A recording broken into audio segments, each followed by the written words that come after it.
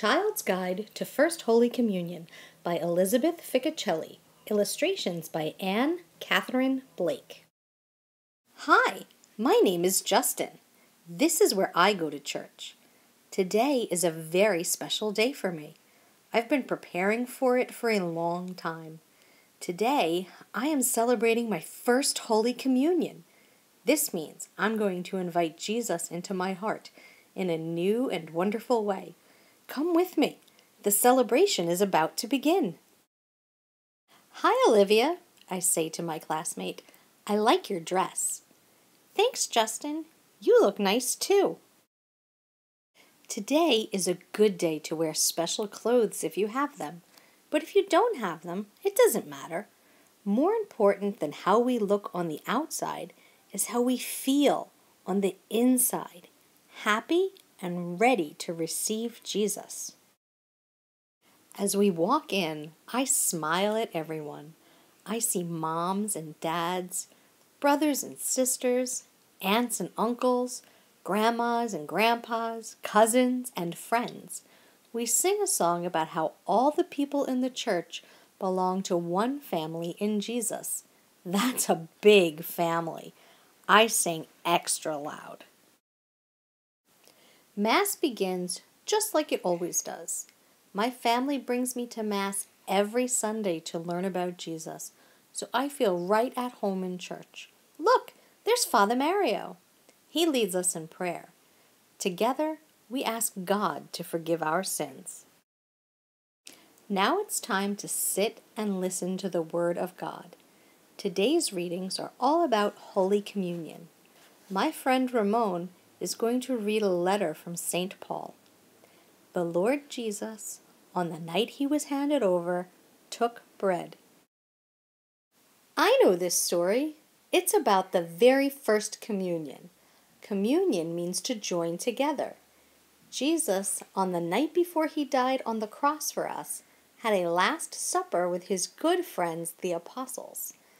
Jesus wanted his friends to know how much he loved them. He wanted them to know that he would always be with them. So Jesus gave himself in a very special way, through bread and wine, a way that would join him to his friends forever. Take and eat. This is my body. Take and drink. This is my blood. Do this in memory of me. The next story we hear in church today is read by Father Mario. It is the Gospel, the good news of Jesus. We stand for this important reading. Taking 5 loaves and 2 fish, and looking up to heaven, he said the blessing over them. I know this story too. It's about how Jesus fed 5,000 people. He took 2 fish and 5 loaves of bread and said a special blessing. Then he told his apostles to feed the people. There was plenty for everyone. It was a miracle. At Mass, the same kind of miracle happens when Jesus tells his priests to feed the people. This time, Jesus feeds us with his body and blood during Holy Communion. After the Gospel is read, Father Mario talks to us. He says that our first Holy Communion is a good reason to dress up. It's fine to have a party on this day with cake and gifts, but the best gift we will ever receive is the gift of Jesus. Father Mario reminds us how Jesus is the bread of life. Jesus promised that no one who comes to him will ever be hungry. Now we too are ready to be fed. Next, we sing a song of preparation. While we sing, Darrell and Teresa carry bread and wine up to Father Mario. Bread and wine are gifts from the earth, which God created. Father Mario places them on the altar. We give thanks to God for all his gifts. We thank him for the bread and wine. We thank him for his love. Most of all, we thank him for giving us his Son, Jesus. Another word for communion is Eucharist. Eucharist means to give thanks. There is so much to be thankful for. Blessed be God forever. Father Mario holds up the host, a flat white bread in the shape of a circle. He holds it high so we can all see it. He says the same words Jesus said to his friends at the Last Supper. "Take this, all of you, and eat.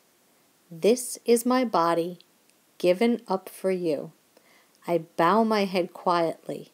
I know Jesus is here with us now. Then Father Mario holds up the chalice, the cup of wine. This too he holds high so we can see it. "Take this, all of you, and drink. This is the blood of the new and everlasting covenant. Do this in memory of me." I bow my head again. Even though I still see bread and wine, I know they have become the body and blood of Jesus.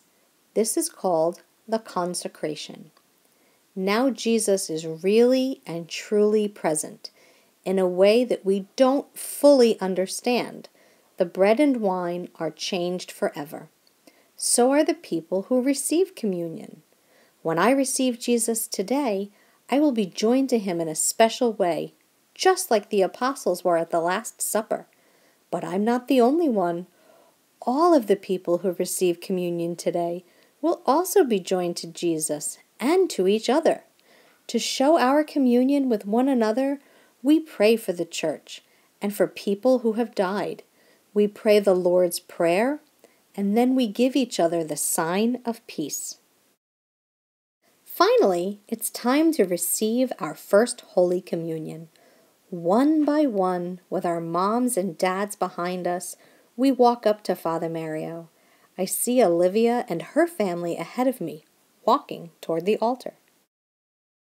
In class, we learned that the host can be a thin white circle. It can be brown and thick like a cracker. It can even be pointy if it's broken off from a bigger piece. We practiced receiving the host. First we cupped our hands, one beneath the other, and were given a host. Then we picked it up gently.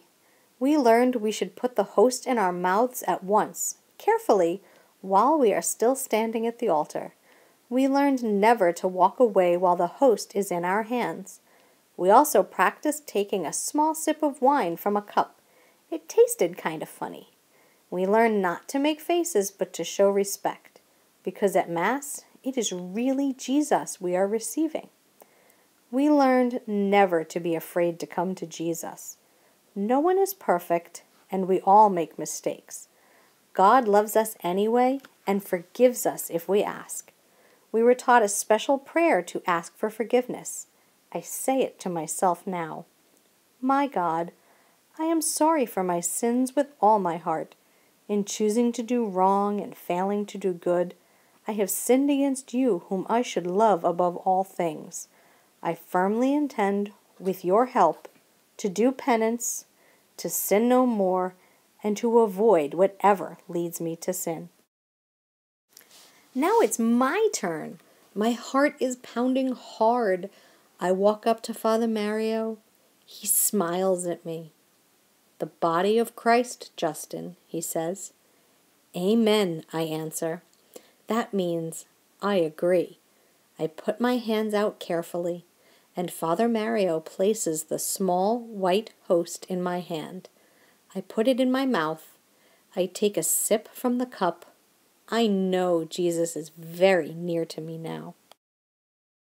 When I sit down at my seat, I close my eyes and think about Jesus sitting next to me, with his arms around me. I feel very close to him. I know Jesus loves me and wants to be with me. I know he wants me to bring his love to everyone I meet. My mom and dad smile at me. They're very proud. I feel proud too. To celebrate Jesus with us, we sing another song about being God's people. My family smiles and waves to me as I walk out. Grandma takes a picture of me. Outside, there's lots of laughing and hugging and more pictures.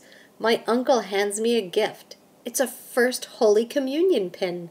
I remember what Father Mario said about Jesus being my greatest gift. This has been a happy day. But you want to know the best part? The next time I go to Mass, and every time after that, I get to receive Jesus all over again.